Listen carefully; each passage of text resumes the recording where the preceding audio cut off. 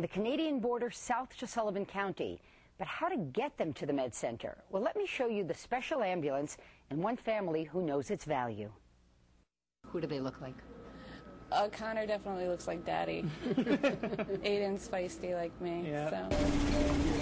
Connor and Aiden Marshall are lucky to be alive. Born at Saratoga Hospital 13 weeks early on June 15th, the babies needed specialized care at Albany Medical Center's Children's Hospital. This is how they and countless other fragile infants made the trip. A special ambulance run by Mohawk Ambulance. Without that ambulance, there's no way, and we're thankful every day for it.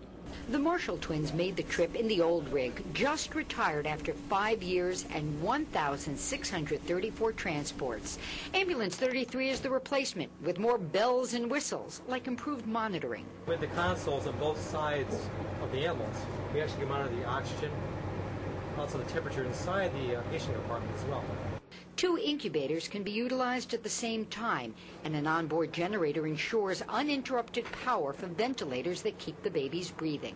We have absolutely as much air, oxygen, things that we need to run the ventilators, and that's particularly important on the long-distance trips because we, in the past, would have to carry extra oxygen tanks, air tanks, those kinds of things that now are on board. We don't have to bring those with us, and so it's basically a mini mobile ICU. A specially trained nurse and respiratory therapist always make the trip, and now those trips are safer as there are seats with seat belts. Considering some transports can be a 6-hour round trip, it's a necessity.